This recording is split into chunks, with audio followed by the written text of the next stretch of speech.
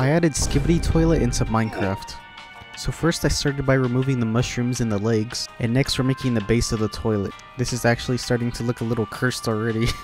So now we're adding the lid of the toilet and shaping the top a little. And so now we're going to color it all white and we're going to give it some shading. And now it's time to give the head a texture. Let's give him that weird little smile. Okay, now time to see this in game. And now time for the cursed part of this video. Now we're going to eat the mushroom stew or brown toilet water. And for an added bonus, I made a Skibidi warden toilet.